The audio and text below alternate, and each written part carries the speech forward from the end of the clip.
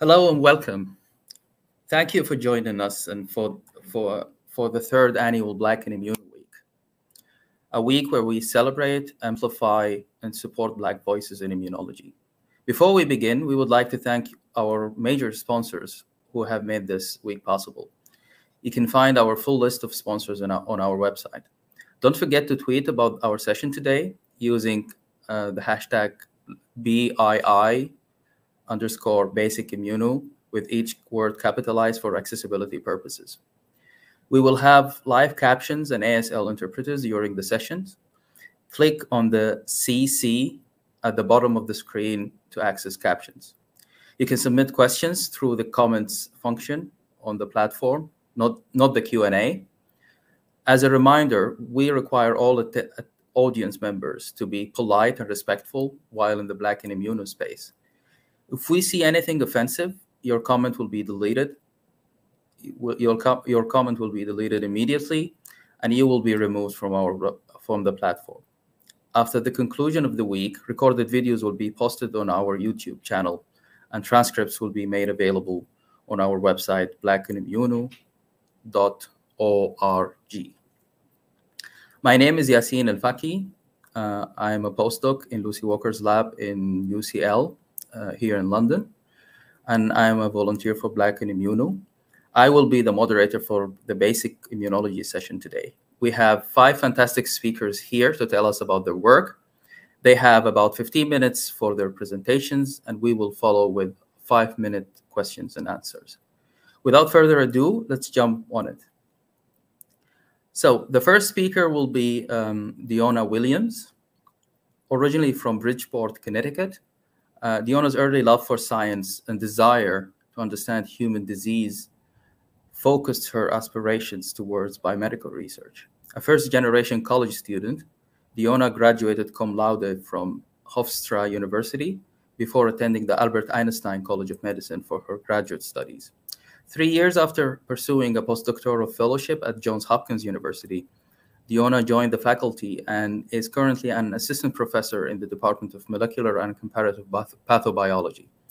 Her research focuses on the effects of HIV and comorbid substance abuse on neuropsychiatric diseases, the ability of antiretroviral therapy to effectively limit HIV infection in the brain, and how the immune response shapes neurologic disease during HIV.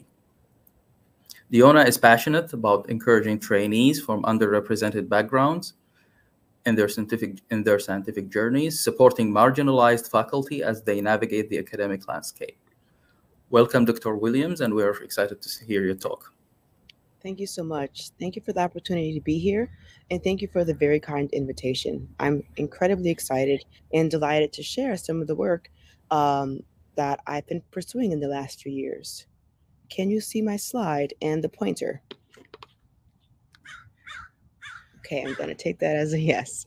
All right, so I'm going to talk to you about HIV and how it contributes to cognitive impairment, which is not well studied, but really, really interesting.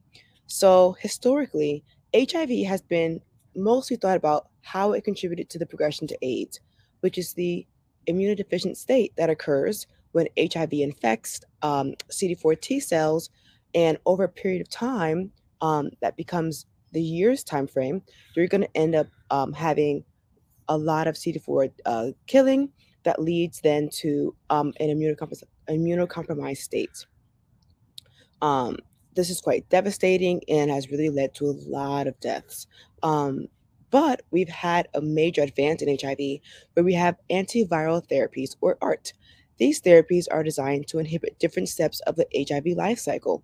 And when you combine them, so for instance, you give one therapy that prevents the virus from binding to your cell, you give another therapy that inhibits key enzymes like reverse transcriptase or integrase, you can then be able to stop HIV in its tracks and completely suppress the virus.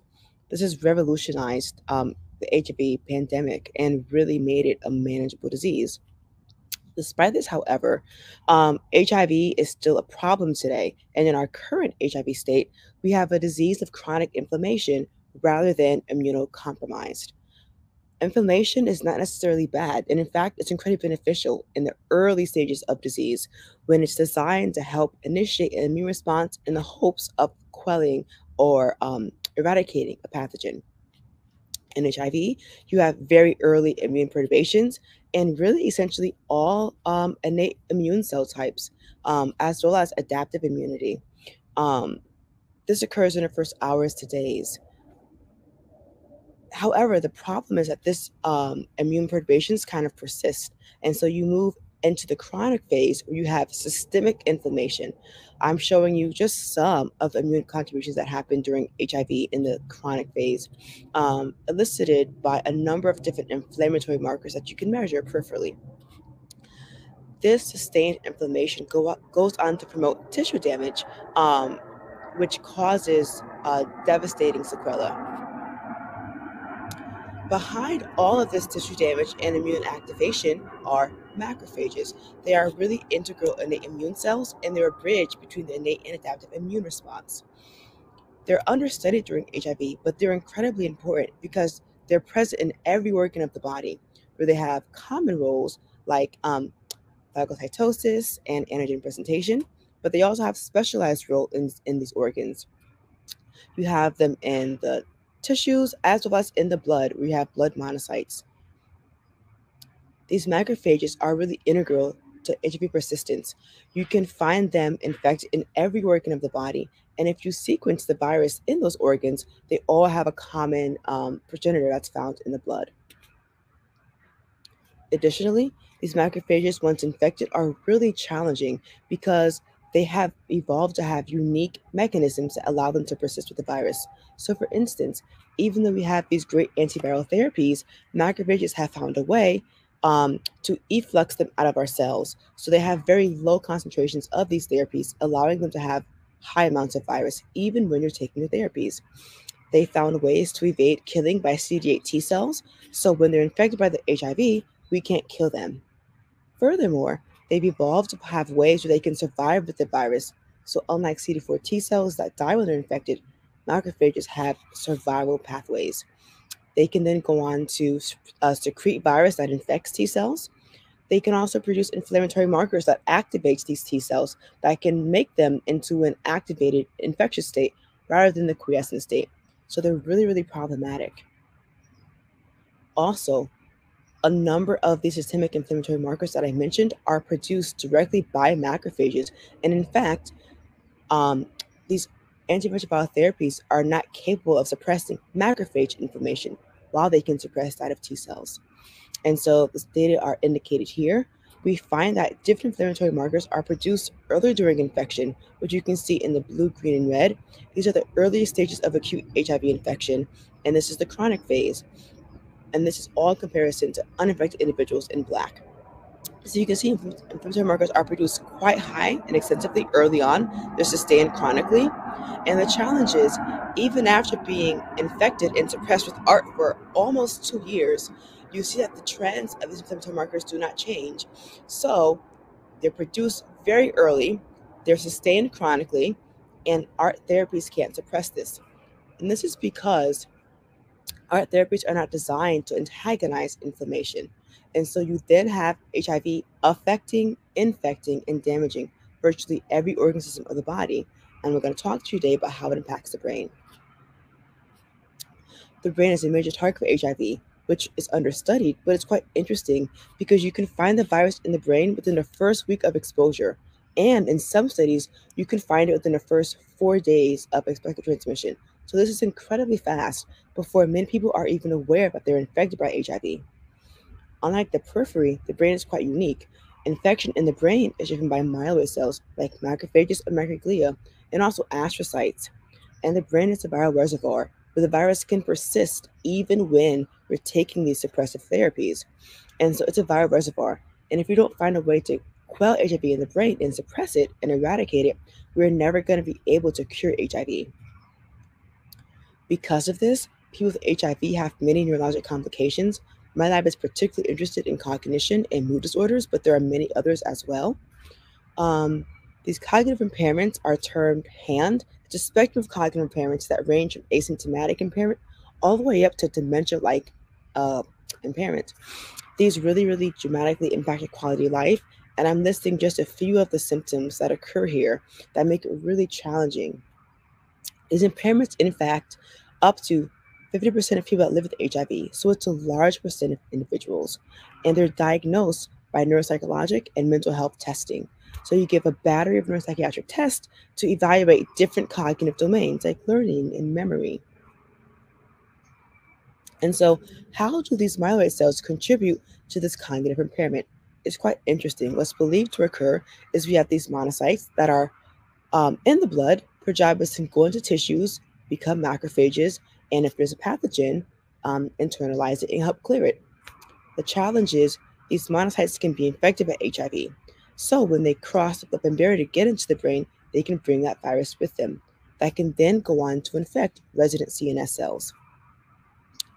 Now, not every cell in the brain is going to be infected. And in fact, most cells are uninfected, but they can see this virus and respond to it, and they become activated. They produce a number of different inflammatory chemokines that help recruit additional cells into the brain. They produce inflammatory cytokines that produce a neuroinflammatory state, and they also produce host factors that attempt to help get rid of the virus, but they're in fact neurotoxic. And indeed, HIV is itself neurotoxic. Many of the viral proteins are directly damaging to neurons. And so the combination of this inflammatory state and this neurotoxic state leads to neuronal damage and loss. And depending on the brain region you have this neuronal damage, you're going to have a consequent loss of function. And so I've spent my career from graduate school now to being independent faculty looking at these myeloid cells. I'm going to talk to you about some studies today looking at that. We're going to begin looking at these monocytes, and to do this, we've collected blood from people that have HIV, isolated out the peripheral blood immune cells, also looked at plasma for inflammatory markers. We've looked at our immune cells and phenotyped them by flow cytometry, and we've also added them to our in vitro model of the blood-brain barrier. We're focusing on monocytes specifically. There are two main markers used to look at these monocytes. CD14 is the LPS receptor, and CD16 is the Fc gamma 3 receptor that helps respond to antibody. When you look at these two markers, you'll find that most monocytes in healthy people express CD14, but you have very few cells that express CD16. You also know that there's heterogeneity in these cells that express CD16, where some have higher amounts of CD14 and others have lower. Interesting thing about these monocytes is that they're highly permissive to HIV.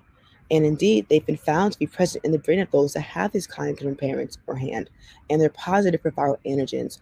So we suspect that they're the culprits bringing virus into the brain, but when I began my PhD, that hadn't yet been just studied definitively. And so I set out to look at this.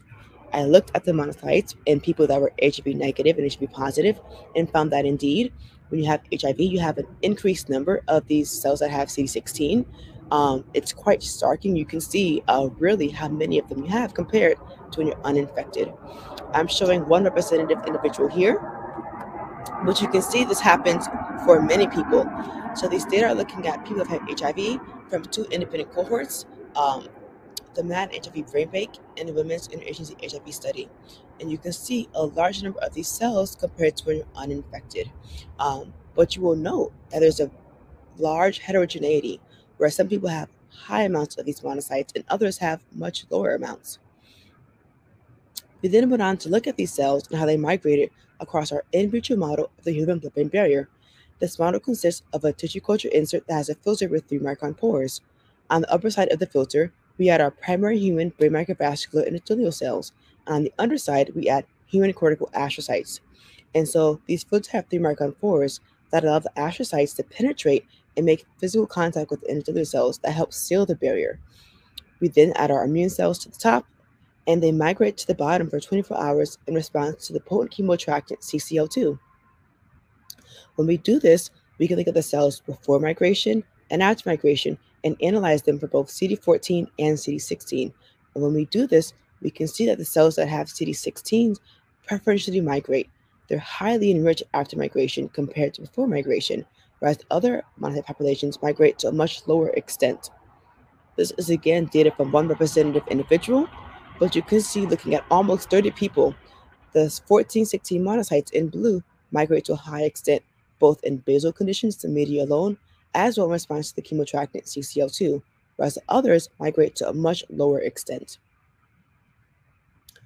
We're really interested in seeing how these cells migrate, um, which is facilitated by a multi-step process where the cells have to adhere to the blood-brain barrier, they bind tightly, they diapedese, and then they eventually migrate.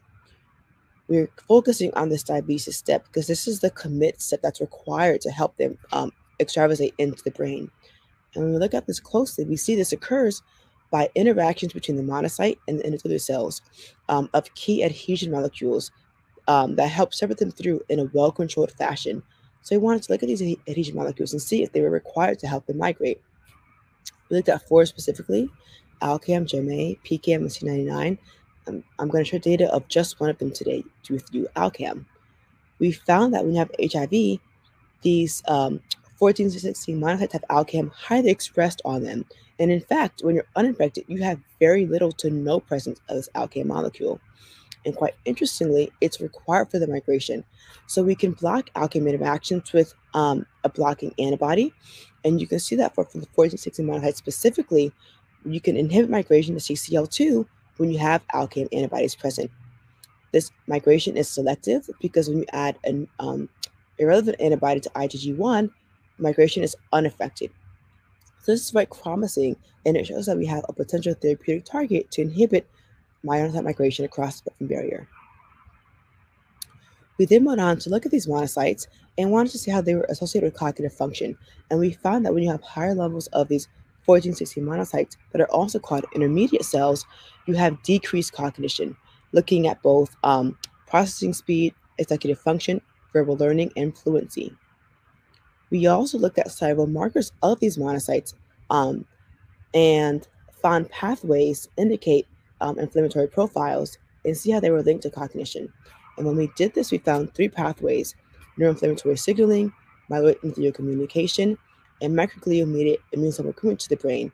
And we saw if they were associated with decreased cognition in the areas of learning, memory, attention, executive function, processing speed, fluency, and motor skills. Now, each of these were predictive of long-term deficits in cognition over a 12-year period. So I think these cells are quite important in damaging the brain and promoting a neuroinflammatory environment that promotes cognitive dysfunction. So we've set out to find ways to limit this inflammation. We know that we can stop them from getting in by looking at Alcam, but we're trying to see if we can inhibit this profound tissue inflammation. And we're looking at the cannabinoid system as a means to do this. So cannabinoids have different categories. There are plant cannabinoids, most commonly thought of those in the cannabis plant, like THC for instance. There are endocannabinoids that we produce endogenously, and there are synthetic cannabinoids, like receptor agonists, and they bind different cannabinoid receptors like CB1s or CB2. The interesting thing is that these cannabinoids are expressed everywhere in the body, and their jobs are to help us maintain homeostasis. We found that when you leverage these cannabinoid systems, you can reduce inflammation in a number of different instances like cancer, viral infections, as well as neurodegenerative diseases. And so we're setting out to look at one in particular, CBD or cannabidiol. This is a really promising cannabinoid because it has no psychotropic effects, so you don't feel any kind of high or reward feelings, and it has really, really beneficial anti-inflammatory effects. It's also great because it's highly versatile. It's present in a variety of different states that will be really, really easy to take therapeutically. And because it's not psychotropic, it is not vulnerable to DEA regulations. And so it's not a controlled substance at all. Additionally, there's already an FDA-approved CBD drug in clinical use that's used to treat epilepsy. And so if this works, we'll be able to have a therapy that's already existing that can be used for HIV. And so we're going to be using a macaque model to evaluate this. We're looking at rhesus macaques infected with SIV, or simian immunodeficiency virus. This model was quite robust. It's highly consistent. These animals have an intact immune system, and it's the most widely used animal model to look at SIV in an intact immune deficient host. This model is fantastic because it mimics immune disease, where you have high levels of infection as measured in both the plasma and in the cerebrospinal fluid. This virus is fantastic because it can also be suppressed with the therapies used to treat HIV in humans. And so you can find that after about 90 days, you have a complete suppression below detectable limits and remain suppressed as long as these therapies are adhered to. This model mimics human disease as well because we could find plasma markers of inflammation like CCL2 and soluble CD8 that are produced during infection and that are incapable of being suppressed with our ART suppressive therapies. Further, we can find markers of inflammation, neopterin, and neuroinflammation, neurofilament light chain, as an indicator of neuronal damage produced in the CSF that again are produced during HIV but are not capable of being suppressed with ART therapies. And so we can even look in the brain itself and find macrophage microglia that are activated and have markers like CD1, CD3 that are highly present in SIV, and both microglia and macrophages that are not, again, able to be suppressed by ART therapies, as evidenced by this red and morphological changes. And so we can get macrophages out of both peripheral organs like spleen, as determined by FACS. We can get them out of the brain as well. You can see here very few populations of macrophages. And then we can perform transcriptomics to look at different inflammatory markers and antiviral markers involved in the interferon pathway that are, again, not fully suppressed when you have ART therapies and are produced a comparable amount as animals that are infected. And so what we hope to do, we want to take these animals, infect them, suppress them with ART for 6 months. We will have a group of animals that receive CBD, and we will be taking hazard markers longitudinally, CSF longitudinally, and at terminal time points, harvesting brain and looking to see how these macrophages are expressing different inflammatory markers and functional characteristics. So we can get our macrophages, digest the solid organs, perform disintegrated isolation for the liquid organs like blood and bronchoalveolar lavage, and isolate our macrophages by CD11B positive cell selection. At the same time, we can also perform cognitive testing on our macaques. So we have a really powerful means to look at both the cellular mechanisms as well as the contributions to higher cognition. And so we hope that we'll be able to see if CBD can be an attractive therapy to suppress inflammation, help maintain cognition, and hopefully limit myeloid cells as mediators of inflammation during HIV. Because as again, right now we have no means to suppress inflammation, and ART therapies are not capable of inhibiting it. And so with that, I'd like to thank my lab, who are incredible, outstanding, hardworking, and are a joy to be around. I have to thank my collaborators, our funding, and I'm really happy for your attention and to take questions if time permits. So I will end these slides if I can, and I will stop sharing. Okay, thank you very much, Dr. Williams, with such a great talk on HIV and cognitive impairment. Now it will be some time for 1 or 2 questions as we are running out of time. But if I may ask, so this increase, this actually phenomenal increase in the CD16 positive, CD14 positive monocytes, do we know what drives this? Is the virus driving this? Or is it like, for example, the virus is like, I don't know, supporting the development of those cells somehow? Great question, yeah. So we found that the MCSF, which is the macrophage growth factor, is produced in the plasma to high levels acutely. And that's a direct growth factor that helps these cells proliferate. Interestingly, it maintains to be produced even when you suppress the virus with ART therapies. So we think it's the main factor, but we don't know who's making that MCSF, and it's unclear why it continues to be produced when the virus is suppressed. Okay, thank you very much. So we have a question from Medina. She says, thank you for the really interesting talk. Is this kind of macrophage inflammation associated with other neuroinflammatory conditions? It is. They're culprits broadly in neuroinflammation. Things like Alzheimer's, Parkinson's, other psychiatric diseases like schizophrenia, depression. They're really, really globally involved. We're just beginning to fully understand what migration into the brain, these inflammatory cytokines and chemokines, they're culprits in all of these. And so it's quite interesting, and it's a burgeoning field. Okay. I think in the interest of time, we have to move on. Thank you very much, Dr. Williams. Our next speaker is Dr. Sandra Phillips. So, Dr. Dr. Phillips is a senior scientist in the liver immunology group at the Roger Williams Institute of Hepatology, where she leads the hepatitis B program.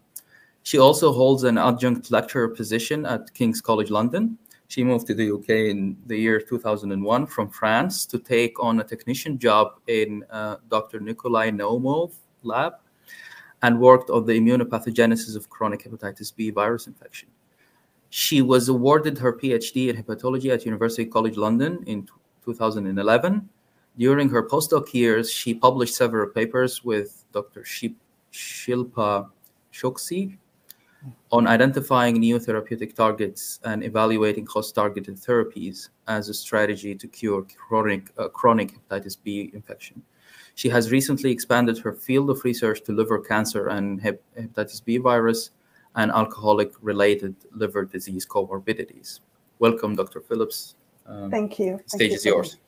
Thank you for the introduction. So I'll share my screen now. I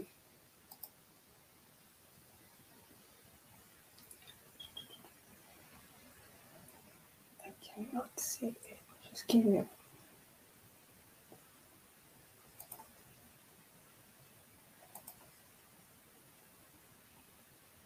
Can you see the screen now?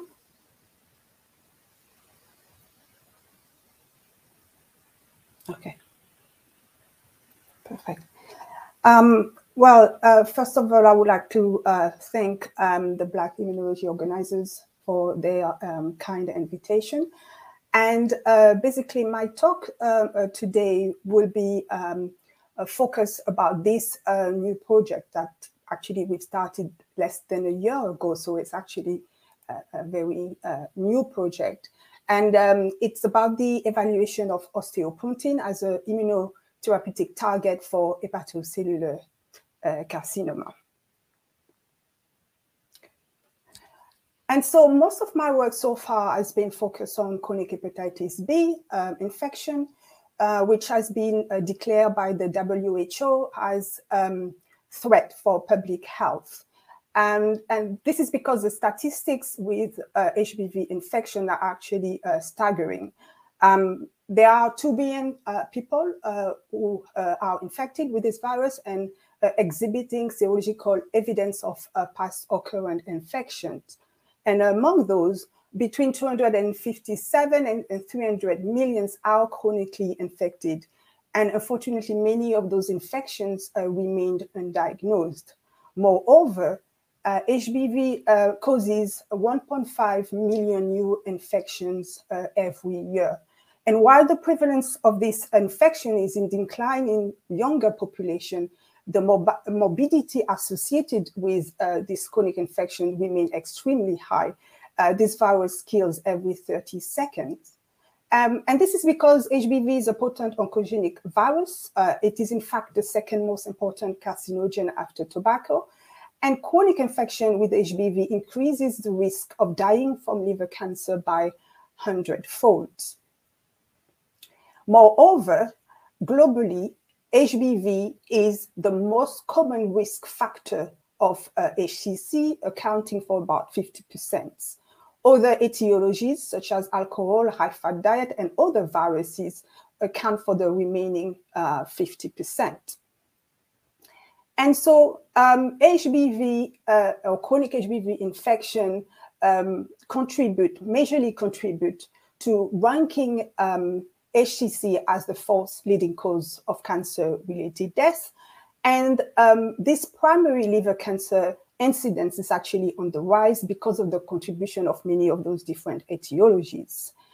And like for other cancer, targeting the tumor microenvironment has recently emerged as a very promising therapeutic strategies for HCC, and that include checkpoint inhibitors. And for example, for unresectable advanced HCC, the first line of therapy is a combination of anti-PD-L1 and anti-VEGF, which has an overall response rate of 27%. So we need to find better, more efficacious strategies to improve this response rate. And so at the Institute, basically the aim of our research program is to dissect the immune, but also molecular mechanisms that are involved in chronic HBV infection and liver disease, including HCC. But the ultimate goal is actually to identify immunomodulatory but also host-targeted therapies for those diseases. And for this, we need the support of experimental models. And one of those models I'm going to talk about later in this talk. But for today, I'm going to be focusing, as I said, on this host protein, osteopontin, and its role in the regulation of the immune response to HCC. So osteopontin is a phosphoprotein, a glycoprotein, which is secreted.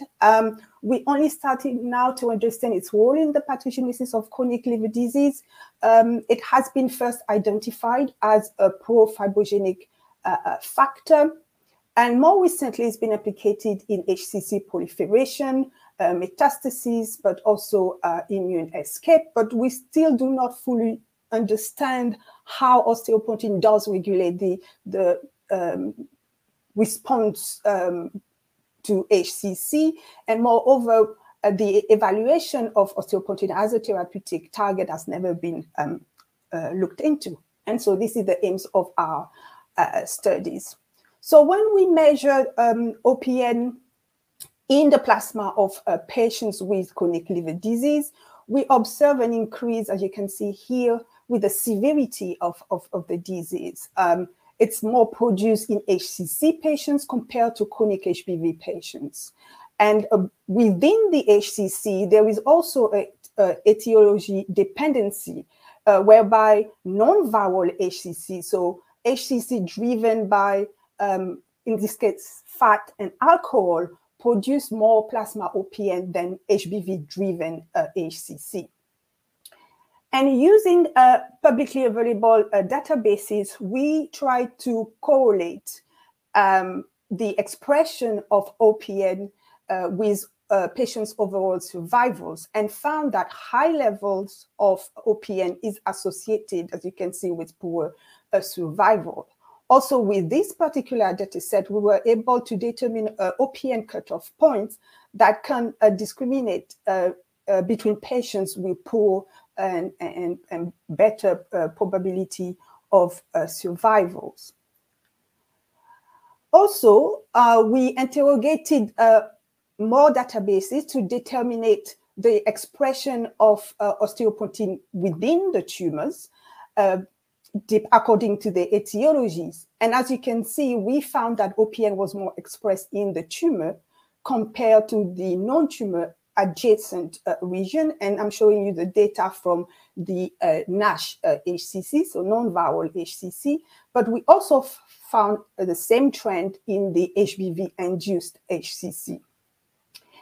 And in this particular database, we determine or we measure the OPN expression at various distances from the center of the tumor. You can see those different regions here. And what we found is that OPN was more expressed in the center of the tumor, but its expression did decline in regions that are further away from the center of the tumor. So altogether, those data seem to suggest that OPN is implicated in HCC, but we need to understand how. And so what we did, we basically treated PBMCs from healthy controls, chronic HBV HCC, non-viral HCC with a mix of tumor-associated antigens, but also for the HBV HCC, we also stimulated PBMCs with HBV antigens. And to try to restore an anti-tumor and also antiviral T-cell response, we also added a PD-1 monoclonal antibody. And we assessed the functions of those T-cells by performing an interferon gamma and coenzyme B ELISpot. And so maybe for those who don't know about the ELISpot, so it's a bit like an ELISA. And then when you have a T-cell response, you have those spots. And basically, one spot represents one interferon gamma or coenzyme B producing T-cells. And then we try to correlate this T-cell response with OPN production, and this by measuring OPN in the cell culture supernatants. And so when we stimulated PBMCs from healthy controls with the TAA and anti-PD-1, we did not see any increase in the number of interferon gamma or coenzyme B T cells, and there was no significant change in the OPN production. In the HBV HCC cohort, the combinatorial treatment, as you can see, did not induce any significant changes. You can see that it's quite of a mixed bag of a response. So no changes in the anti-tumor, but also the antiviral response. However, we did observe a slight minimal loss of OPN, about 10%. In the non-viral cohort, however, we did observe an induction of T cell response, an increase in interferon gamma and coenzyme B producing T cells. And this was accompanied by a significant, for about 48% loss of osteopontin. Moreover, in those non-viral HCC, those two parameters were negatively correlated, but we did not find any correlations in the healthy control or the HBV HCC.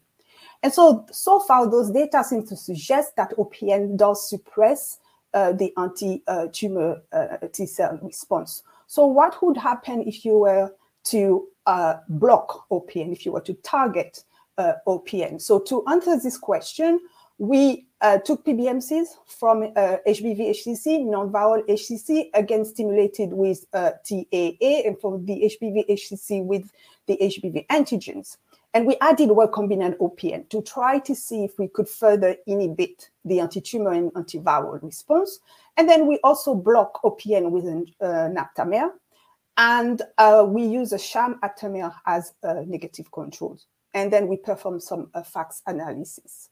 And so when we added recombinant OPN, we kind of expected that there was no further inhibition because those T cells are already profoundly impaired. I'm going to show you the interferon gamma CD8 T cell response, which are the basically effector cell subsets. And in the chronic HBV HCC patients, blocking OPN actually did not change the interferon gamma anti-tumor CD8 T cell response. However, it did induce interferon gamma HBV specific CD8 T cell response, so the antiviral response.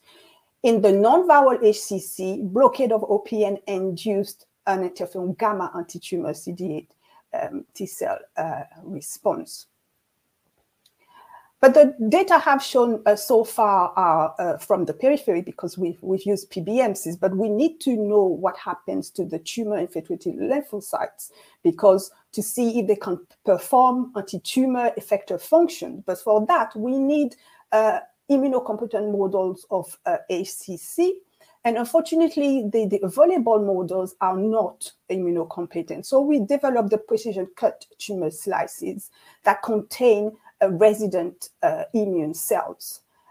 So this is the workflow of how we produce the tumor slices. So we get patients recruited weekly from the surgical team. Those patients undergo surgical for tissue resection because of primary liver cancer. And because we are next to the hospital, we can get hold of the specimen very quickly. We get to flush the specimen, so get the perfusate from which we can isolate immune cells. And we perform those core, as you can see here, and then slice them into 5 millimeter diameter and 250 micron thickness disc or slices. And those slices are the exact match to the original tumor. They do contain all the different cell types, also the resident immune cells. The extracellular matrix is also present. And we can culture those slices for up to 15 days and do a number of studies with those slices.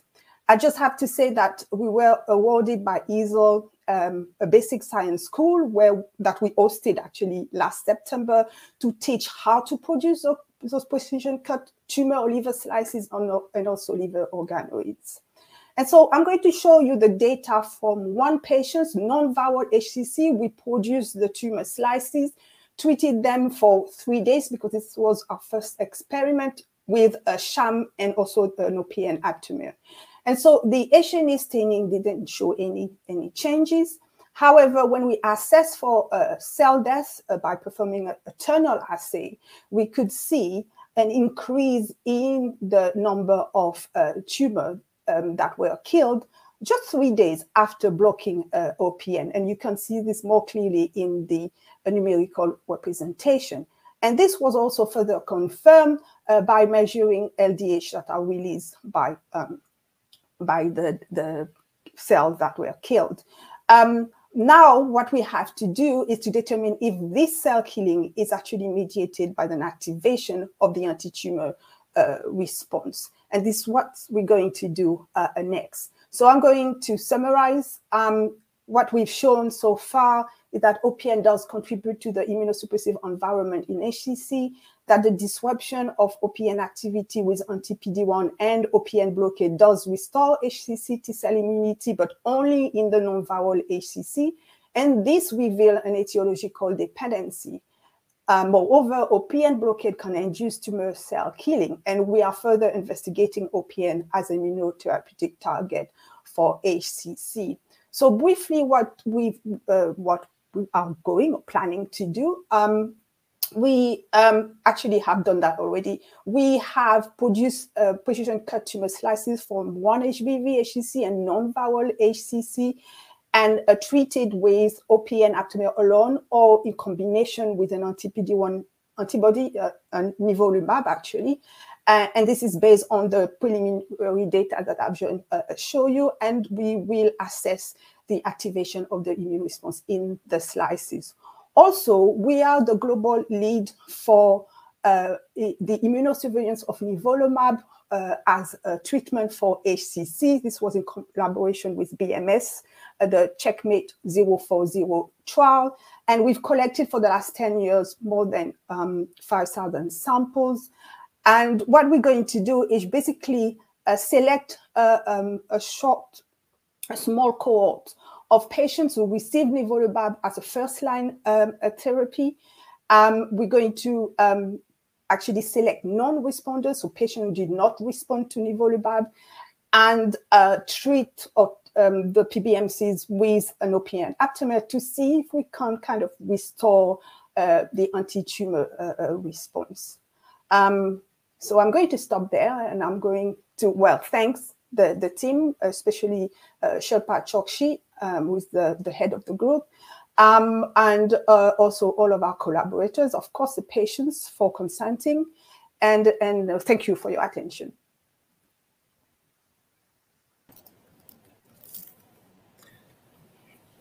Okay, thank you very much, Dr. Phillips, for such a fantastic and great talk. I think we have time for 1 or 2 questions, and until they come through, if I may ask, do we know, or do you intend of looking at, for example, if osteopontin works on Tregs, like enhancing their suppressive capacity, or like making them more suppressive?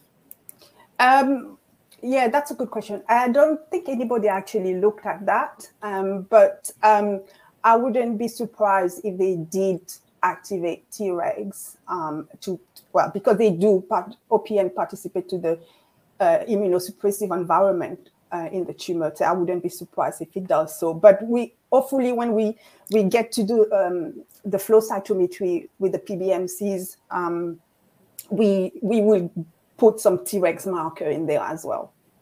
Yeah, that would be great. That would be pleasing to me, at least.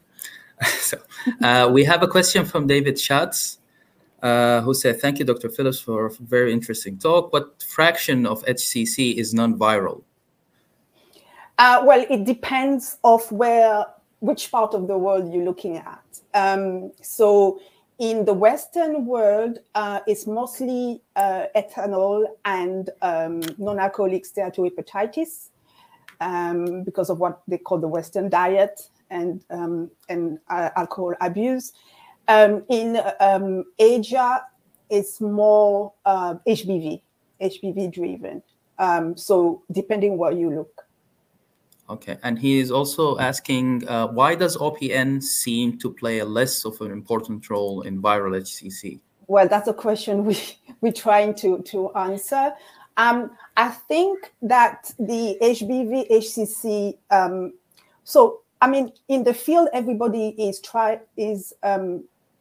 actually saying that HCC or trying to looking at HCC the same way, but we know that etiology play a great role. So there would be differences in HCC according to the etiology. And we've seen that in some of our unpublished data, whereby the HBV HCC actually are the ones that behave very differently from the other etiologies. And that's even include hepatitis C driven HCC. I think because maybe this virus does integrate itself into the host genome, it has high oncogenic capacity, and maybe that integration is responsible for the difference that we see.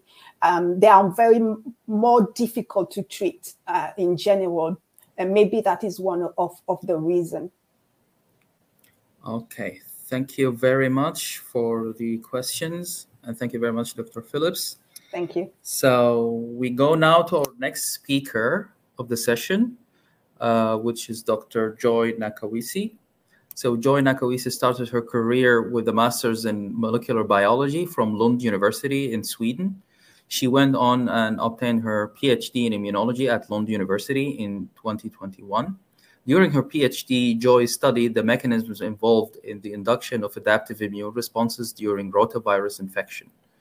Joy is currently a postdoctoral research associate at the National Heart and Lung Institute at Imperial College London, UK, where she is studying the mechanisms involved in the generation of lung-resident memory T cells, specifically CD8 positive T cells, during respiratory viral infections. So welcome, Dr. Nakawesi. Thank you so much, Yassine, for that kind introduction. Can everyone see my slides? I would think so. And yeah, and thank you to the organizing committee for this great opportunity. And I'm going to talk to you about the role of type 1 interferons and MAB signaling in the generation of tissue-resident memory CD8 positive T cells during RSV infection. Oh, God.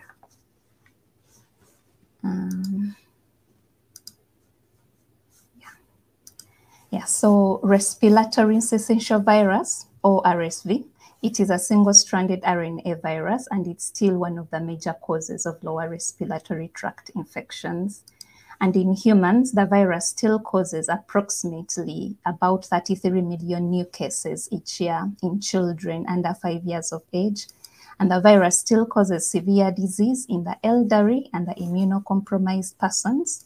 And sadly, due to the lack of proper memory responses generated and also the lack of an effective available vaccine, RSV reinfection. Sorry, Dr. Nakawesi, we cannot see your slides. Oh, sorry.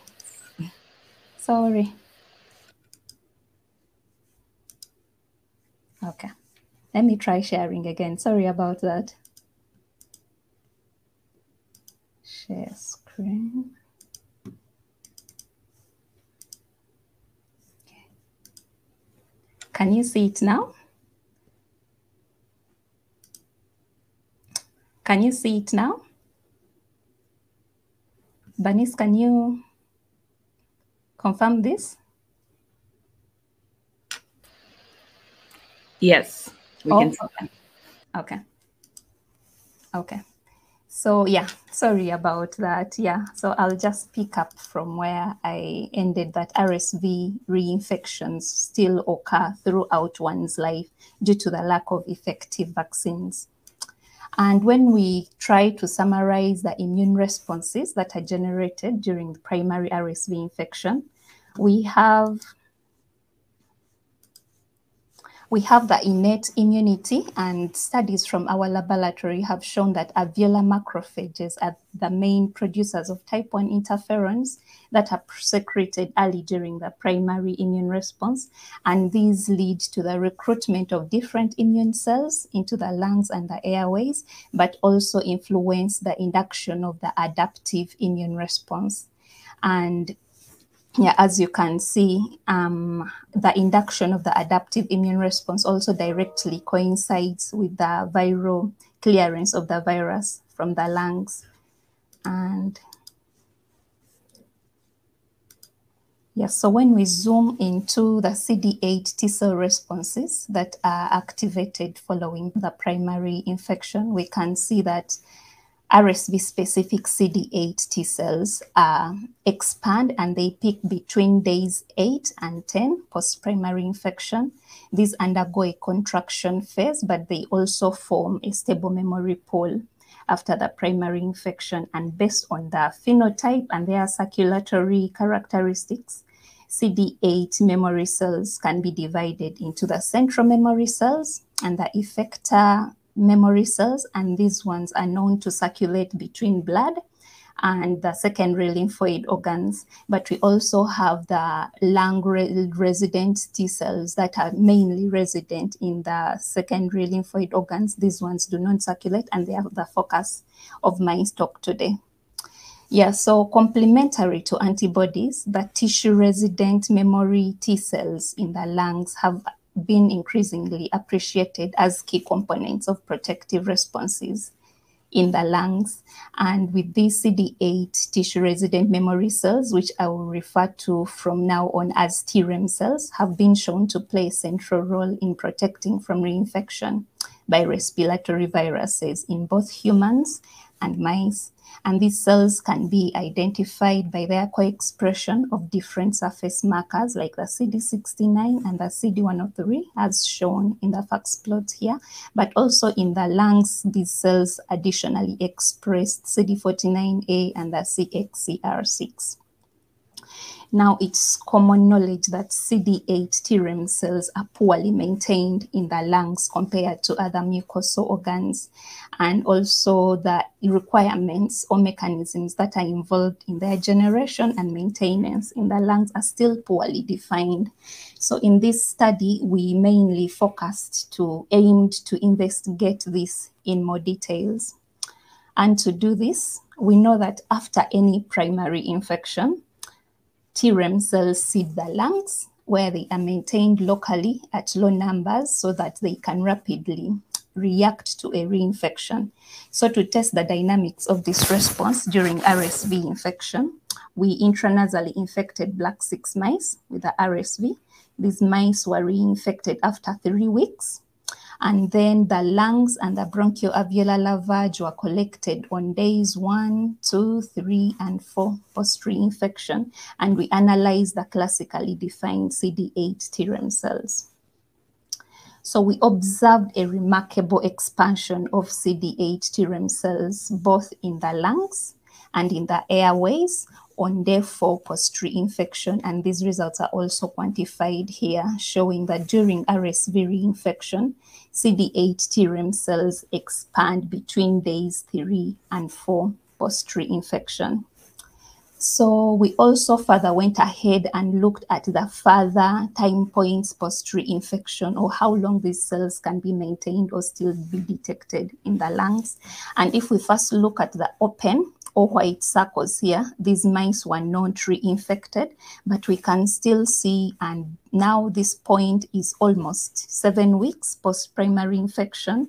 No, this is 5 weeks post-primary infection, and then this point, it's 7 weeks post-primary infection. We can see that these cells are maintained, although at low levels, both in the lungs and in the airways.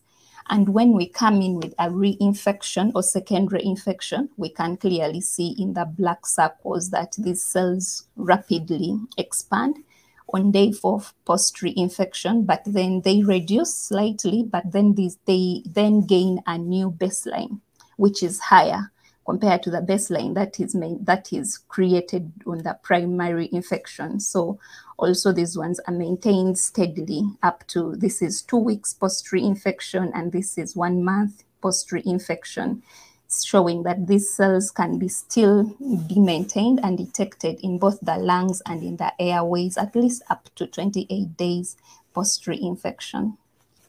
So the next thing we wanted to look at is that we know that these Trem cells are mainly characterized by their ability to reside within the lungs and not to recirculate.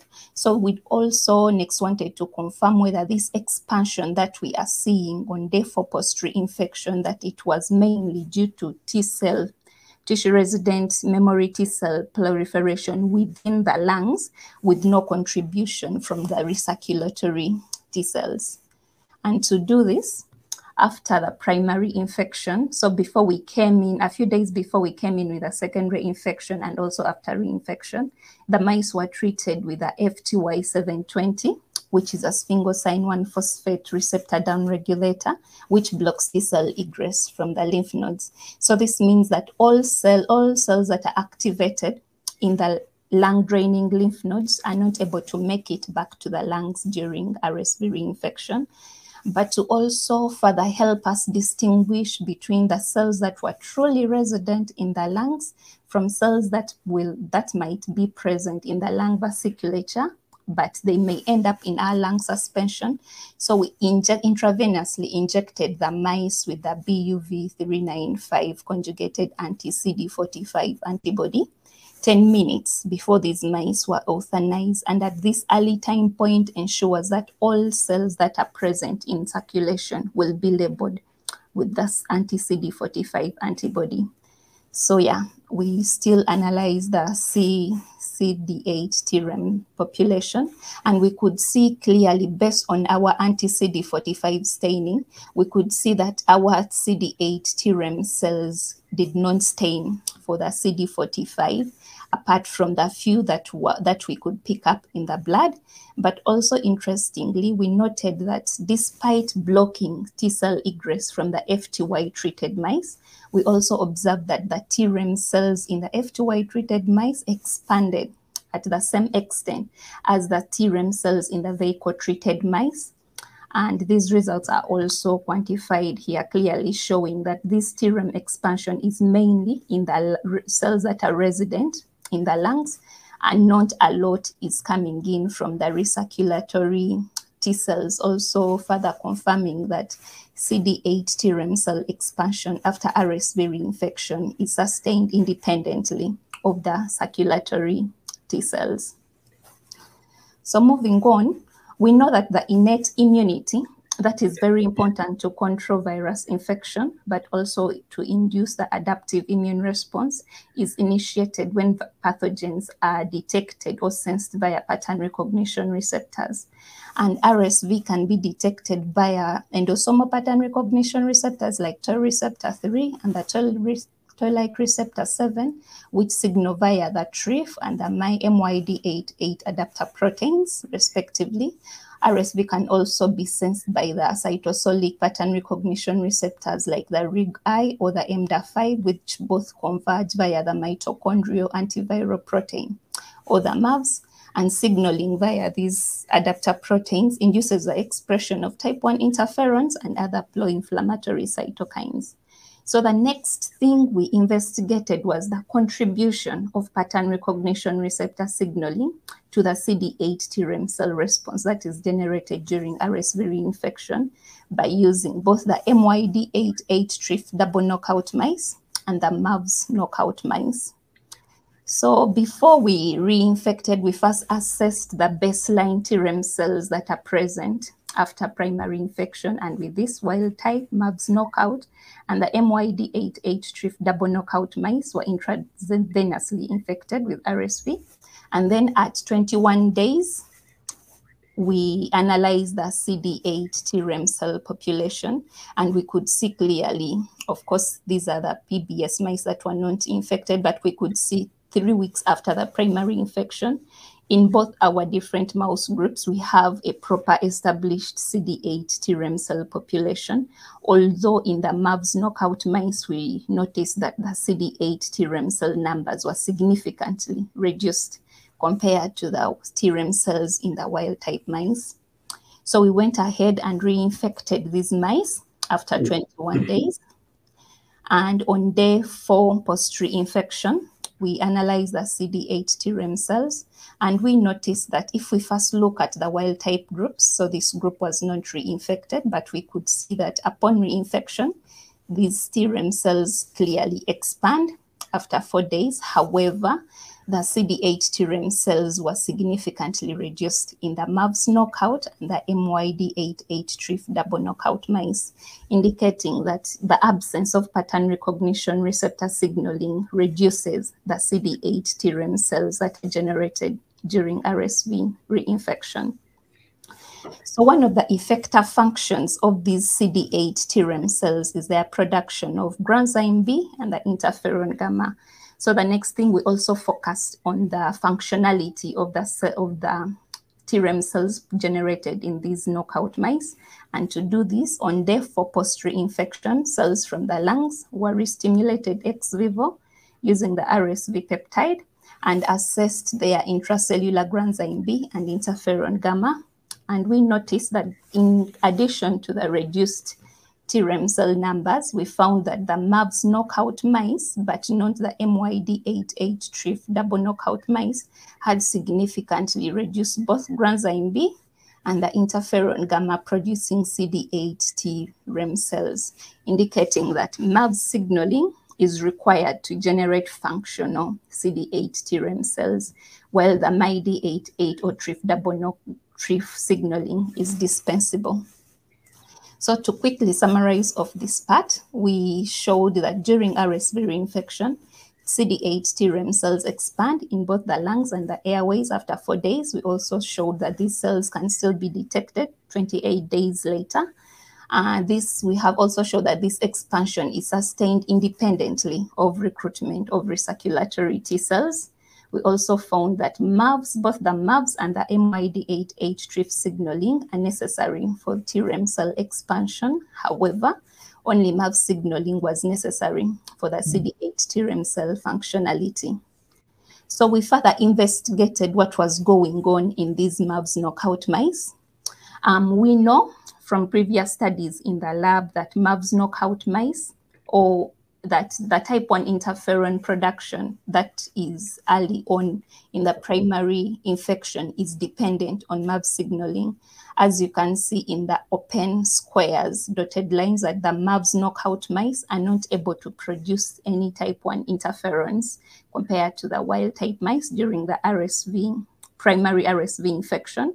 We also know that this phenotype in the MAVS knockout mice can be partially rescued when these mice are given recombinant interferon alpha. So we reasoned that this early interferon response could affect or influence the generation of a subsequent memory response.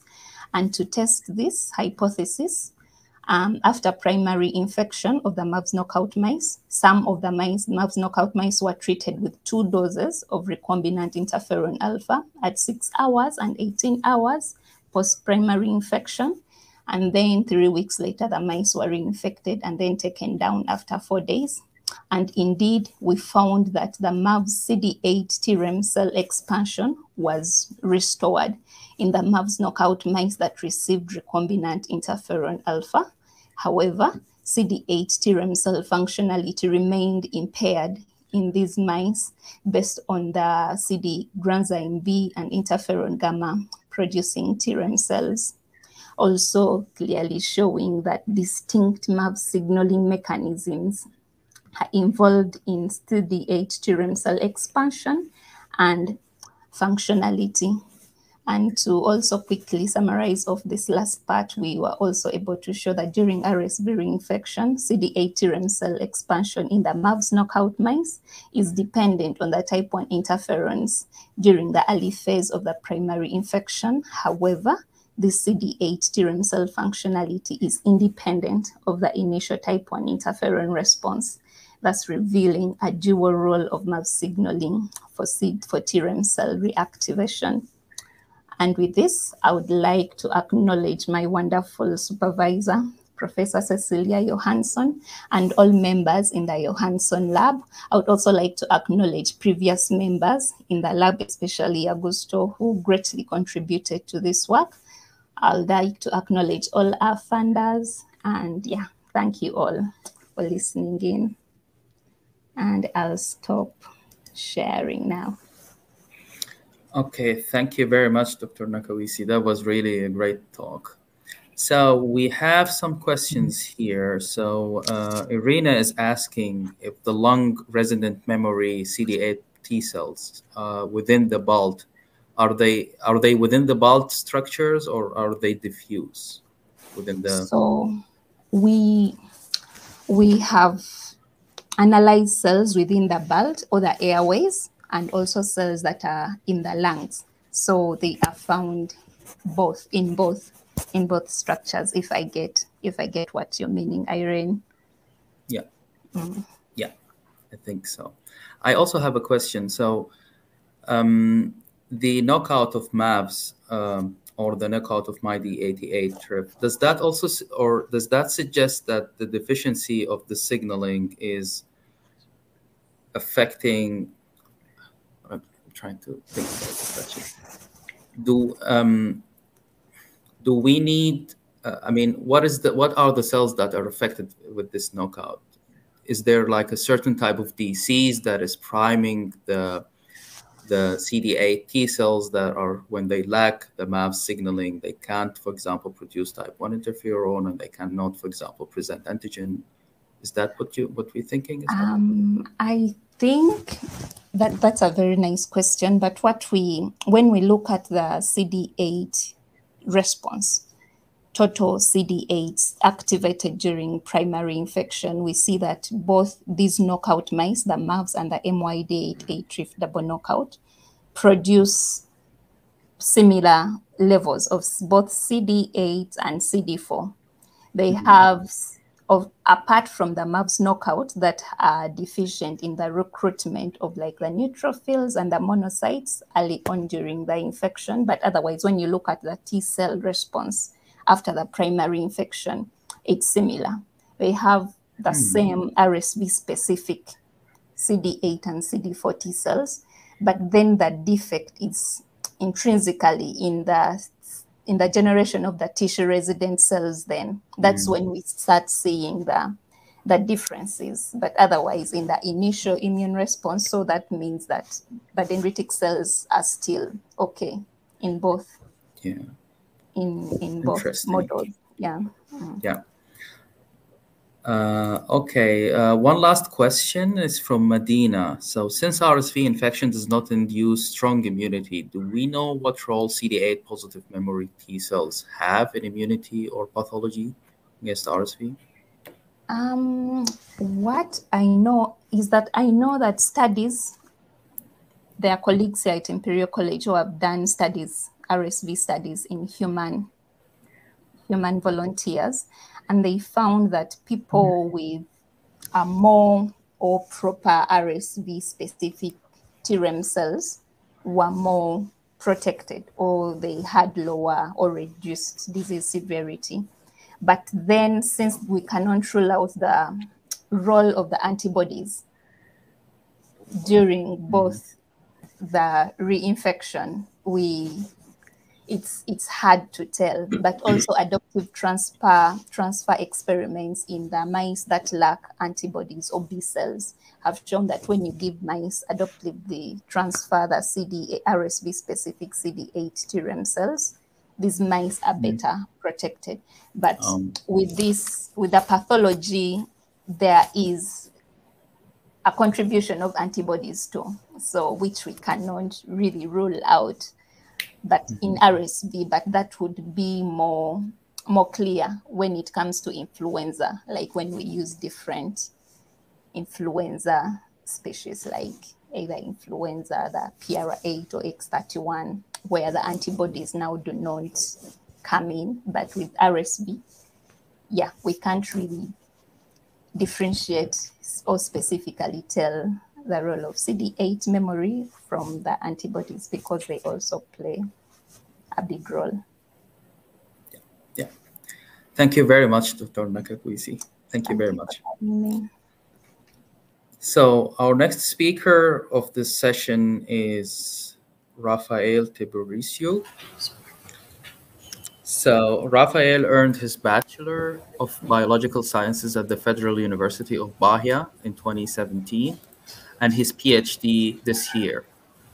In his thesis work, Rafael explored the role of T lymphocytes in the immunopathogenesis of the immune reconstitution inflammatory syndrome related to tuberculosis HIV co-infection. Rafael is interested in high-dimensional immune profiling and single-cell RNA sequencing in the context of infectious diseases. Apart from being a T-cell biology enthusiast, he loves watching and practicing sports. So welcome, Rafael. So the stage is yours. Thank you very much for the kind invitation. And I wholeheartedly appreciate the kind of opportunity to share a bit of my work with you all this evening. So it is well established that humans, they exhibit a very wide range of immune responses against mycobacterial infection. And despite being a major health burden, only a fraction of infected individuals will ever progress to active disease during the course of their lives. And as immunity against mycobacterial infection occurs in a CD4 T cell dependent manner, HIV infection considerably tips the balance towards the mitigation of host protective responses. And as HIV-1 infection progresses, there is great mitigation of immune responses against the bacteria and the risk of TB reactivation, along with a hyperimmune activation and systemic inflammation. However, the antiretroviral treatment represented a great acquisition because it reduces the mortality associated with HIV infection and the risk of developing opportunistic infections. However, in a fraction of TB HIV co-infected individuals, during the initiation of ART, these patients can develop immune reconstitution syndrome, which happens when they start the anti-TB treatment. They experience a clinical improvement, but however, shortly after the initiation of ART, they experience a clinical deterioration, which is characterized by massive production of cytokine and inflammation levels. Risk factors associated with the iris is very diverse and includes low CD4 T cell counts prior to treatment initiation, high viral load, as well as efficient response into ART, shortage evolved between these two types of treatment, and genetic factors, as well as the age of the host. Mechanistically speaking, this TB iris occurs because in immunocompetent people, CD4 T cells, they provide a signal. There is, I apologize for that.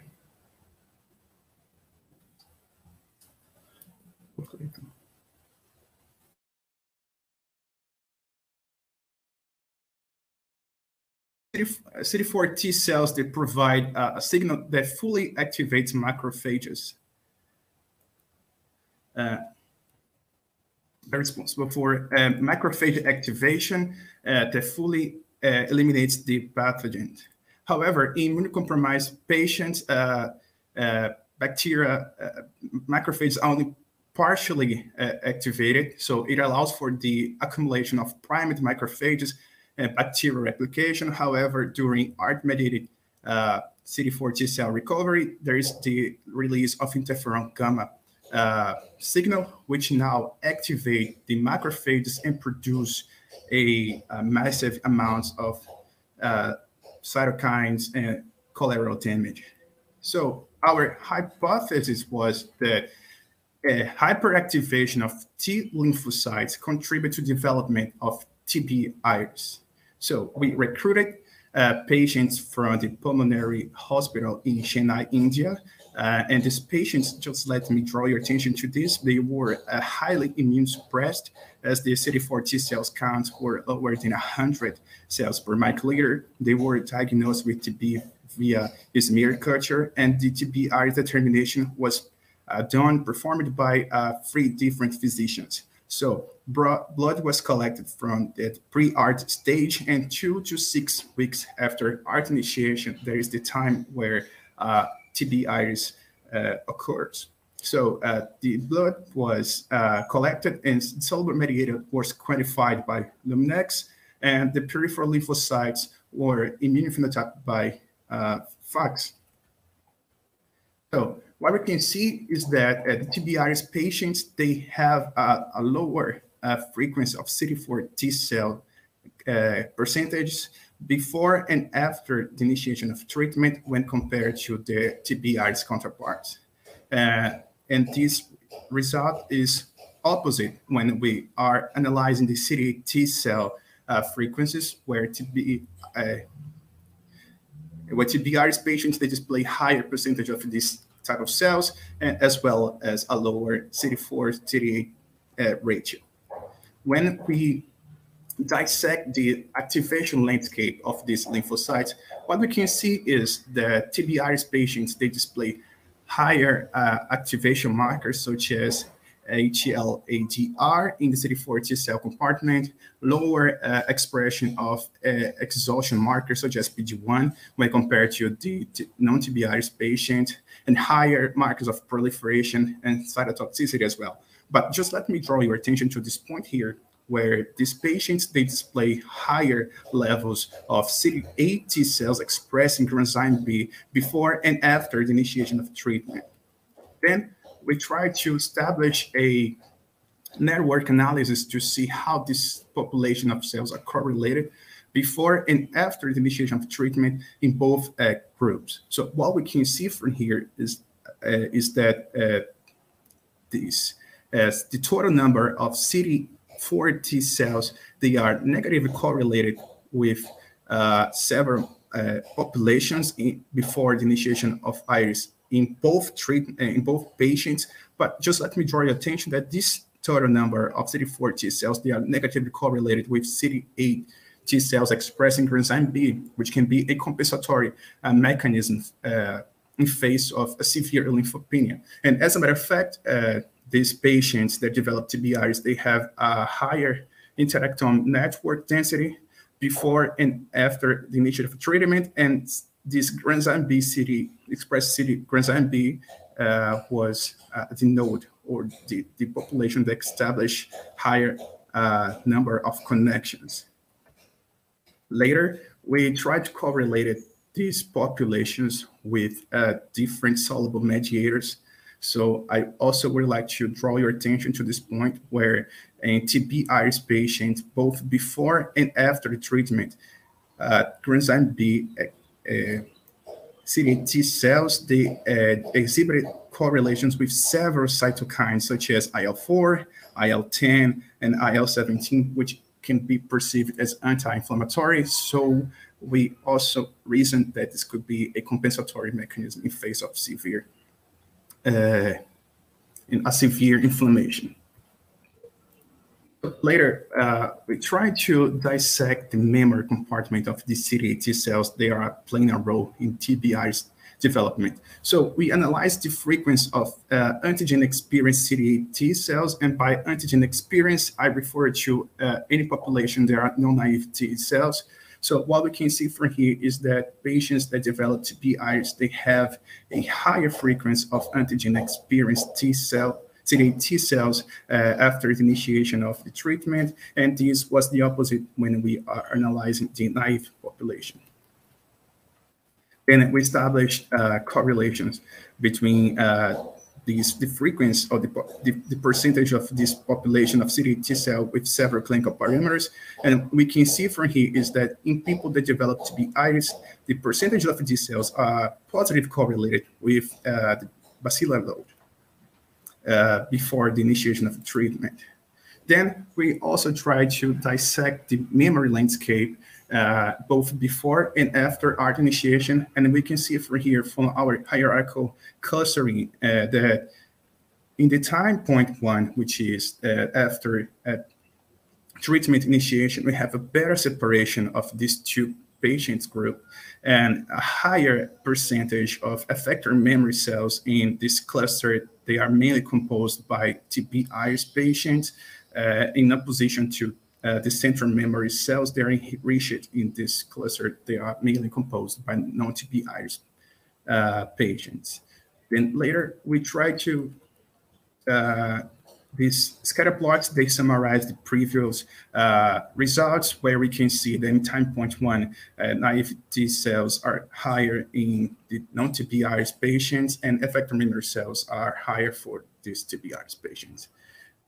And we tried also to correlate these populations with cells expressing different markers of activation. So just let me stress or highlight this, that in the TB-IRS patients, CD8 naive T cells, they displayed negative correlations with several activated populations, such as coenzyme B CD8 T cells and activated CD4 T cells. Then we also try to analyze the reconstitution, or the magnitude of reconstitution of each CD8 population. And what we can see from here is that non-TB-IRS patients, they have a higher expansion of naive CD8 T cells, but we did not find any significant expansion for the other memory compartment. So with this in mind, we reckoned what was driving this higher expansion of naive CD8 T cells in non-IRS patients, and then we correlated the frequency, the difference in the frequency of these populations with several pre-ART levels of inflammatory cytokines. And what we can see here is that the magnitude of reconstitution of naive CD8 T cells are negatively correlated with markers of innate immune cells activation, such as soluble tissue factor, while in TB-IRS patients, the reconstitution of effector memory cells are correlated positively with several markers of innate activation, such as soluble CD163. And then just let me remind you that the reconstitution of T cell populations during HIV infection after the initiation of treatment occur in two main phases. The first one, which is characterized by the release of memory cells for inflamed lymph nodes, and the second one, which is the de novo reconstitution of these populations. So we analyzed the frequency of CD8 T cells that were expressing CXCR3, which is a marker of cells that choose exit these inflamed lymph nodes. So what we can see here is that patients that did not develop TB-IRS, they have higher frequency of the total population of CD8 T cells expressing this marker, both before and after treatment initiation, as well as central memory cells expressing this chemokine receptor and the naive population. And what we can see from here is that when we develop our multi-logistic regression model, we can see that these populations and the baseline are in naive population less associated with the risk of developing IRIS, while effector memory cells expressing this chemokine receptor is related or associated with a higher risk of develop TB-IRIS. And these results were also true when we analyzed the frequency of this population after treatment initiation. And we also applied ROC curve analysis to distinguish these patients both, and baseline is depicted by this bluish line, and time point 1 represented by these greenish lines. And what we can see from here is that the total frequency of CD8 cells expressing CXCR3 can distinguish both these patients, both at baseline and time point 1. Central memory cells, they can distinguish at time point 1, and naive T cells, they can distinguish at both time points. So as a take-home message, I would like to highlight that lymphocyte hyperactivation can be seen as a pathological hallmark of TB-IRS, that these patients, they display a distinct profile of memory CD8 T cell reconstitution after treatment initiation, and that there is a differential association between the frequency of these CD8 T cells expressing CXCR3 and the risk of TB-IRS development. And also would like to thank for the several people that were involved in this project from my lab here in Brazil, my supervisor, Dr. Bruno Andrade, my lab mates, Mariana, Beatriz, and Artur, Dr. Rini Serretti for the collaboration, and Dr. Kapulan. Thank you very much for your attention as well, and I'm ready to take questions. Thank you very much, Rafael. That was really interesting. It was really a great talk. So we have a couple of minutes for questions. So let's see if we have any questions coming through. Have you correlated, I mean, if I may start, have you correlated the percentage of naive, might be stupid, but the percentage of naive CD4 positive cells in TB iris and see if that can be used as a marker? I think it might be difficult, right? Yes, one of my lab mates were doing his study in this question. So he analyzed the frequency of CD4 T cells and as well as the memory compartment in this same scenario and same settings. And yes, it's also correlated with a higher risk of developing TB iris. Oh, okay, interesting.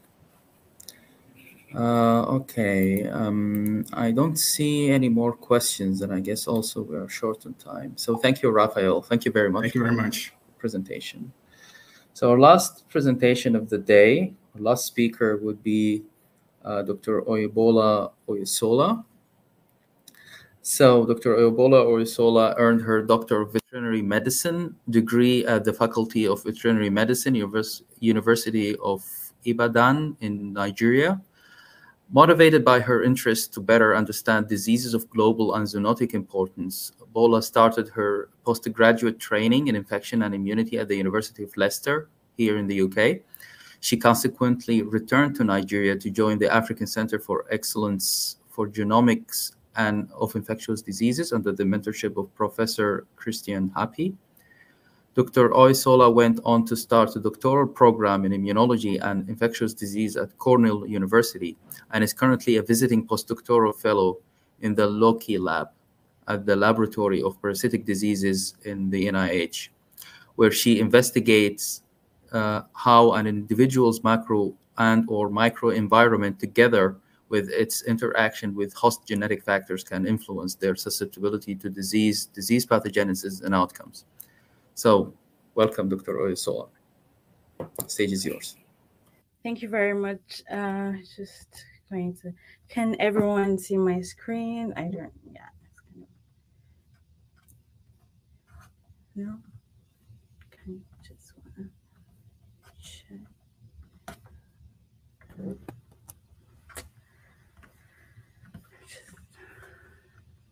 Yes, okay, sorry.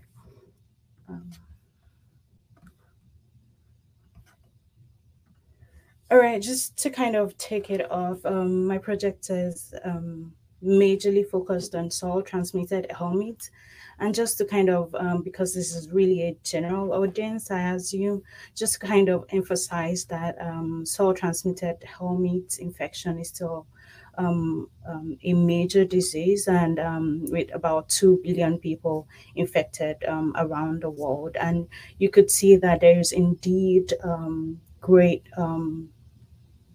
difference or in the location of where helminth infection is. So there's indeed like very differences in environmental or location of where helminth infections are majorly predisposed. So I just wanted to say that. And usually or naturally what biomedical scientists have done is to kind of use mouse model to try to ask questions as to in understanding how immune responses are generated during parasitic helminths. And some of this work has involved using different strain of mice to kind of probe how the outcomes during helminth infection. And work previously done by others have shown that host genetic factors can influence susceptibility to intestinal helminth infection. For example, different strain of mice, when we look at different strain of mice, we have differences in warm budding, suggesting that genetic factors can indeed influence susceptibility to intestinal helminth infection. And several other people in the field have also shown that resistance or susceptibility to intestinal helminth infection can be based on the type of immune response that is generated with when you have a type. When you have like a Th2 response, there is usually associated with resistance, and when the immune response is predominantly a type 1 immune response is associated with susceptibility, especially during Trichoris infection. Work done previously in collaboration with our lab from as well as Andrea Graham's lab has also shown that environment, the environment of an individual or mice, in mice models in this case, can also dictate susceptibility to intestinal helminth infection. So for example, using a rewilding model, they've shown that rewilding of mice, mice that are rewilded either for a short time or a long time would have higher worm burden compared to the lab mice. And they also looked at the mass, the worm biomass. So like this is like phenotypic characterization of the worm. And similarly, the environment can also influence susceptibility to helminth, intestinal helminth infection. But really, I think where the gap is in the field is like, are there any interactions between genetic factors and environment in driving immune variation and susceptibility to helminth infection? So this remains an open question in the field that we don't really have an answer to. So today, what I hope at the end of this talk is that I'll be sharing with you that and showing that really genetic factors as well as environmental factors can interact to determine immune variation as well as susceptibility to helminth infection. And in case you didn't get it, my name is Oyebola. I go by Bola for short, and in the local lab here at the NIH. So work published in our lab in 2020 also shown using this rewilding model, trying to figure out what's the contribution of the environment versus host genetic factors in influencing immune variation. Here we use point mutations, mice that have point mutations, as well as wild type mice. And when the immune profile is analyzed from the blood, we see that the environment has a big effect in determining the immune composition of cells in the blood. However, when we look at cytokine production and function of the cells, it seems like really the host genetic factor has a big influence in determining immune variation. This then led us to come up, or led the lab to come up with this model whereby we think that really what happens is that in individuals, environment has a big role in determining the composition of the immune cells and the number of immune cells, while host genetic factor really has a big role to play in determining the function of the cell, as well as the cell-to-cell responsiveness. But like I said, the question is, do they interact at all in determining variation in immune responses? So to try to ask this question in 2021 in collaboration with our colleagues at Princeton as well as NYU, we set out to ask this question using different strain of mice has been done previously in this field, as well as we know that these strains of mice have wild genetic variation that kind of mimics what we see in the human population.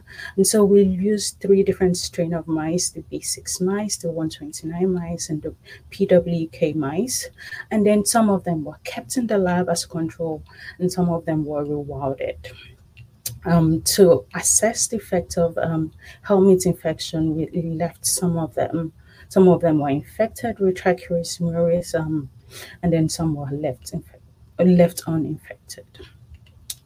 So we took the blood as well as the mesenteric lymph node, which is like the lymph node that drains the gut, where the intestinal helminths reside, and then looked at immune variation using flow cytometry panel. So just to kind of give you a preview into when I say rewilded, what do we really mean when I talk about rewilding? And that means that the mice are put into an outdoor enclosure like this, where they can interact and have access to the food and microbes in the environment. Based on our assessment, we know that they don't really pick up any major pathogen that we screened for, but they're just left in this enclosure. And you can see some of the mice moving in here, just having fun. They're not in a cage, they're just moving around and enjoying. You can see some of them eating stuff in the field as well. So it's just like having a normal activity, that's what we define as being rewarded. So in this experiment, we took the blood, and then using a lymphocyte panel that we have, we used that to analyze the blood of all these different strain of mice, some that were rewilded and some that were in the lab, and then a little bit of those that were infected as well. And in the interest of time, I'm just going to show this PCA plot to demonstrate what we see in the PBMC. And just to kind of explain, each dot really refers to each mice that we processed. And we use a software developed by a past lab member, Joseph Devlin, in our lab. And that allows us to be able to look at the clustering of the immune cells based on this flow panel here. And really what we see is that when the mice are in the lab, there is huge variation, huge what we call a genotype effect on the on variation in immune responses. But you could also see on PC1 here, you could also see that there seems to be an effect of the environment. So the environment seems to have an influence on immune variation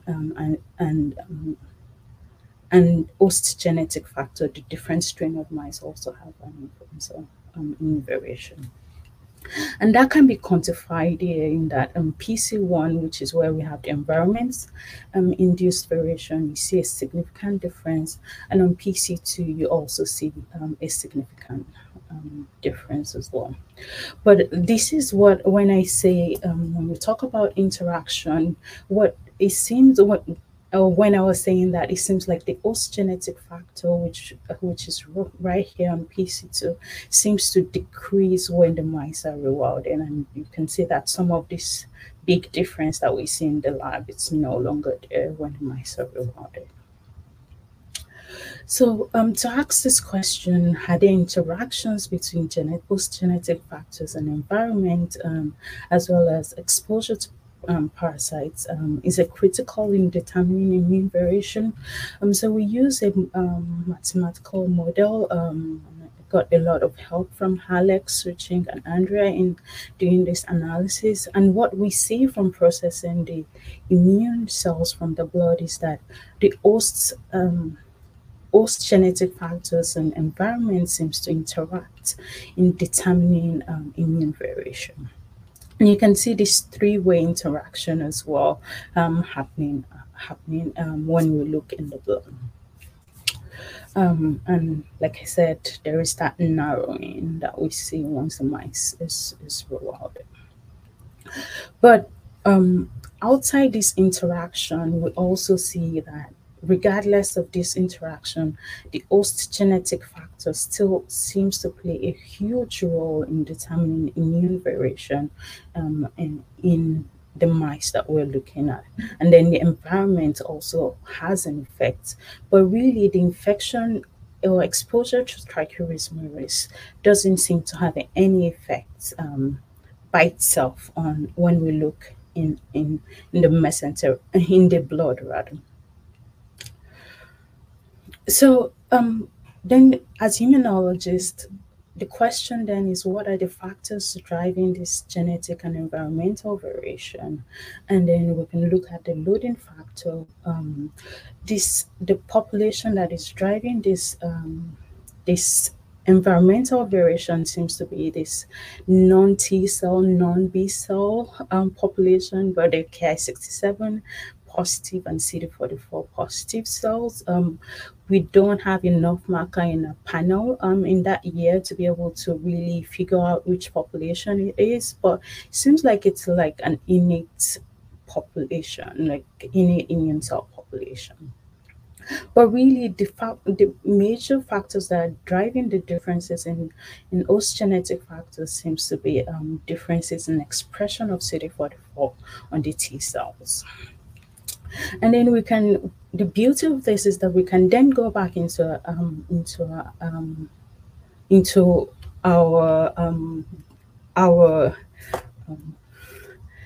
we can go back into our analysis and look at this population in a more rigorous fashion. And what we see indeed is that when we look at CD44 expression, there are differences in expression of CD44 based on the genotype of the mice. But when the mice are rewilded, some of these differences are no longer seen, especially in the B6 mice and the PWK mice. But we do still, some of those genetic effects still persist, even though there are interactions. So this expression of CD44 on the CD4 cell seems to be like a clear example of a genotype by environment interaction.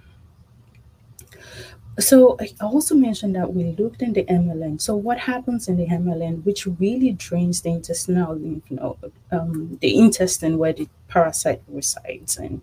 So we used the same panel, and then really the first thing that jumped us to us when we were dissecting these mice is that there were differences in really the size of the MLN, and you could probably appreciate this looking at the cell count from the MLN, in that you could see that this block, which is the 129, looks kind of different from the B6 mice, and the PWK mice are completely different. But then, following infection with Trichoris maris, you see an expansion as expected in the lab. And when they're rewilded, you see more so an expansion of cells in the 129. And we think that this expansion is a clear demonstration of a genetic by environment interaction. So this also shows another example of how genetics and environment can really interact to determine immune variation even in lymph node that drains the tissue. We could also do the same clustering, looking at doing a PC analysis. And what we see even in the MLN is that on PC1, for example, we see a genotype dependent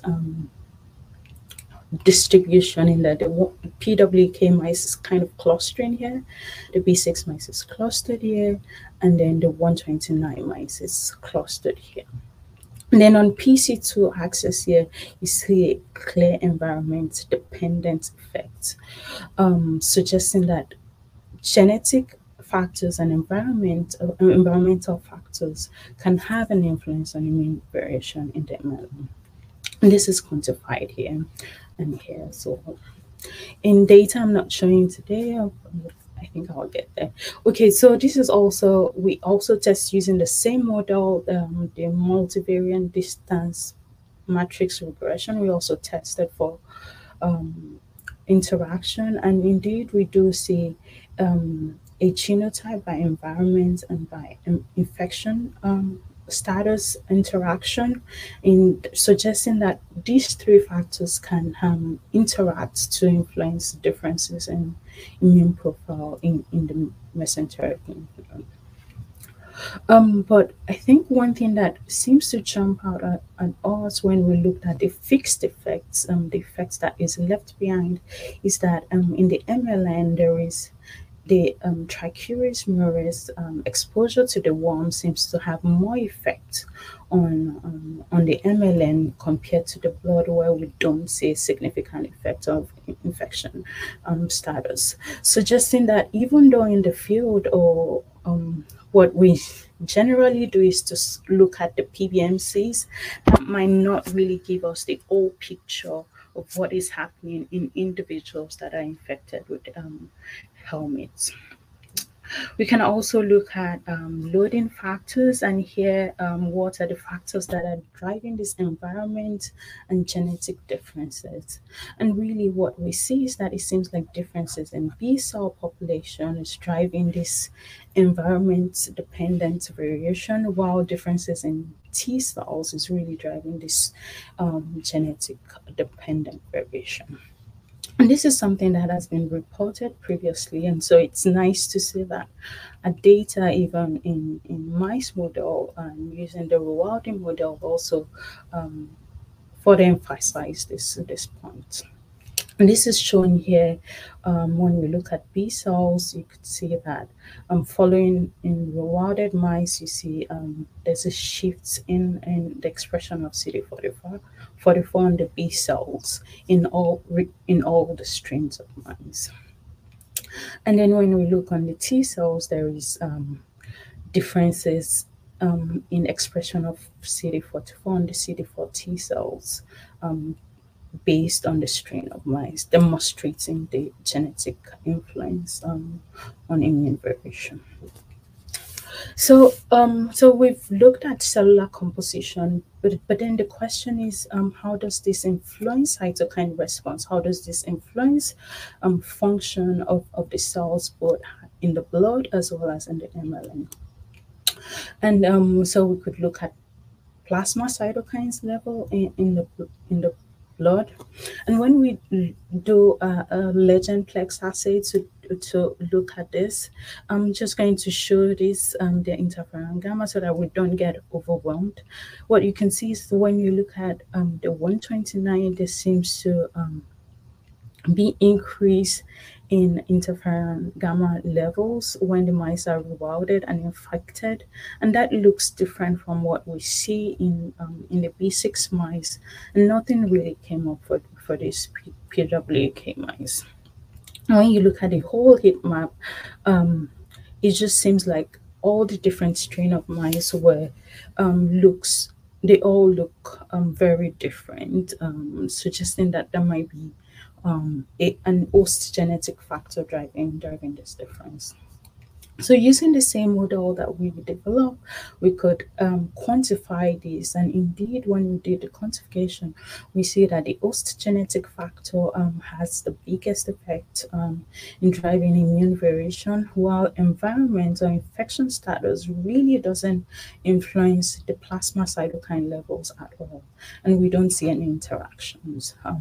So this is really confirmed what has been previously published by a group, that host genetic factors has an influence on cytokine responses, on function, and maybe less so the environment, at least when we look in the blood.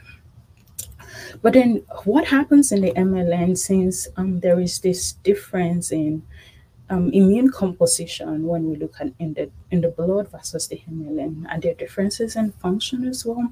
So to ask this question, what we did is we took MLN from all the different strain of mice that we're looking at, and then we had some as media alone. Then we stimulated some of those either with different antigen or with CD3, CD28 co-stimulation. And then we did the legend plex assay for cytokine analysis. And when we did this, compared to what we see in the blood, we do see and we do observe that indeed there are interactions between host genetic factors and environment, as well as between host genetic factors and the infection status of the host. But then when we look at the fixed effect alone, host genetics factor seems to have the most effect on cytokine level in the MLN, which is similar to what we see in the blood as well. So to kind of just summarize all of this that I've shown you, what I've shown here is that there are interactions between host genetic factors and environment, as well as exposure to parasites, in determining the variation in immune composition, both in the blood as well as in the MLN. And that phenotypic differences in B cells really drive these environment-related differences, while phenotypic differences in T cells seems to drive the genetic-related difference both in the blood and in the immune. And that after accounting for interaction, either we look at host composition or function, it seems like the host genetic factor account the most for variation in immune composition and cytokine responses. In data that I will not be showing today, analyzed by a wonderful postback in our lab, we observed similar things when we did single cell analysis from these cells as well, at least in the MLM. But then as immunologists, I guess the question is, why do we care? So why do we care that there are immune variation, and how does this really influence worm clearance? So we could look at the worm intensity in those mice, and what we see is that if we look in the lab, we also see similar genetic influences on worm burden. So worm burden here is defined as the number of worms that are counted. Also, when we look at worm prevalence, which is the number of worms, the number of mice that have worms, the percentage of mice that have worms, we also see it also seems like there is host genetic related effects in determining the prevalence of worms in the lab mice. So what happens when we rewild the mice? Similar to what we've seen before, we see that rewilding leads to an increase, at least in some strain of mice in this case, leads to some increase in the worm burden. And rewilding in all the strain of mice, rewilding leads to increase in the prevalence or in the percentage of mice that have worms. When we do an association or correlation between PC2 values from our single cell sequencing analysis, we see that there is a correlation between the worm count, or Andrea did this analysis, that she saw that there is a correlation between the worm count and the PC2 values from a single cell RNA sequencing result. And that this is really, that there's the worms that have higher worm burdens really seems to have a greater Th1 response, especially in the B6 mice, which is something that has been reported previously. So the central question in the field still remains, what matters the most in determining immune variation or outcomes? Is it genetic factor? Is it environmental factor? And I think it's still a question that we don't have a full answer to. Some people say, well, others have said non-heritable influences, which are really the environmental factors. And others have also said that host genetic factors really determine variation in cytokine responses in humans.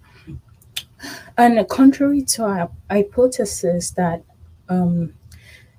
environment have an influence really on just composition, and genetic have an influence on function, what we're seeing is that this model might be too simple, but really what we have is that the main thing that is driving either immune variation in composition or in the production of cytokine is really the host genetic factor. But you can have interactions with environments. The environment can influence on the immune composition and number, as well as cytokine responses as well. So I guess our working hypothesis is that the host genetic factors seems to win in this case. And summarized there that there are interactions, but genotype host genetic factor has bigger effects, and it can be reduced by environmental change. And I feel like thinking about this in a big picture, I feel like our understanding of interactions between host genetic factors and environment is really critical, will be critical in the design and development of vaccines, not only for helminth parasites, but also for other pathogens as well. So kind of just to wrap up, I'd like to acknowledge my PI, Pong Luke, for really creating an awesome environment that has allowed me to thrive during my postdoctoral studies. And other people highlighted here are people that took part in the study. And then as well as our collaborator Andrew Graham and Alec Downing at Princeton, as well as all the other members of the rewarding team. And I'd like to say thank you for listening, and then I'll take any questions.